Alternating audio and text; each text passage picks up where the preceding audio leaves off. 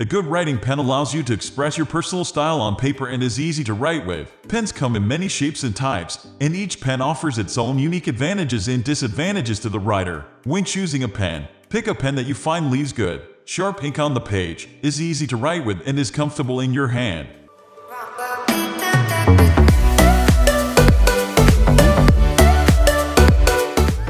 Fountain pens date back to the 1880s and can be very expensive when compared to their disposable cousins. A fountain pen uses a metal nib to channel liquid ink from a cartridge or reservoir onto your paper. The nib of a fountain pen is versatile and allows you to shape the ink as it flows onto the paper, giving your writing its own personal style. When the ink in a fountain pen runs dry, the pen can be refilled with fresh ink. Fountain pens are more likely to leak than other types of pens, but a well-maintained fountain pen can last several years.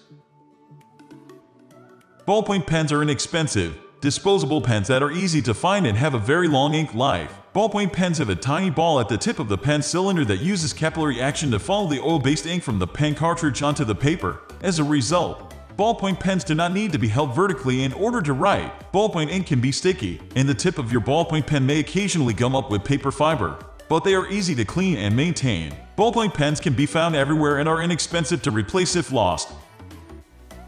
Ballpoint pen ink contains an oil-based solvent and pigment for color. The ink flows from a thin tube or canister in the pen and through a small ball in the tip of the pen when you apply pressure to the ball. Standard colors for ballpoint ink are black, blue, red, and green. Ballpoint pen ink dries almost instantly as it touches paper, but because it is oil-based, it can smear.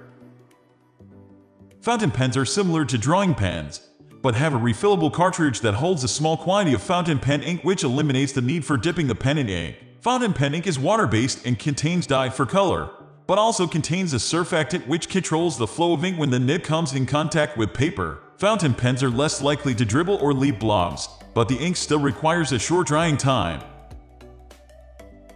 We are going to end this video right away. If you have any query or information to share, please leave a comment below. Thanks for watching.